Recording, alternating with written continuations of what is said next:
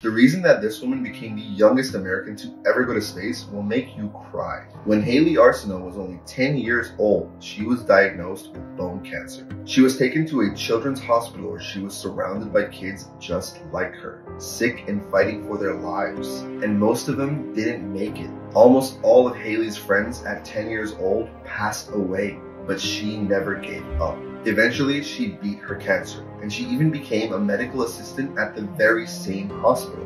And one day, Hayley was chosen to raise awareness for children's cancer research by flying to space. Hayley said yes, but she didn't plan on going alone. Right before launch, she made sure to bring her friends with her so that they would never be forgotten.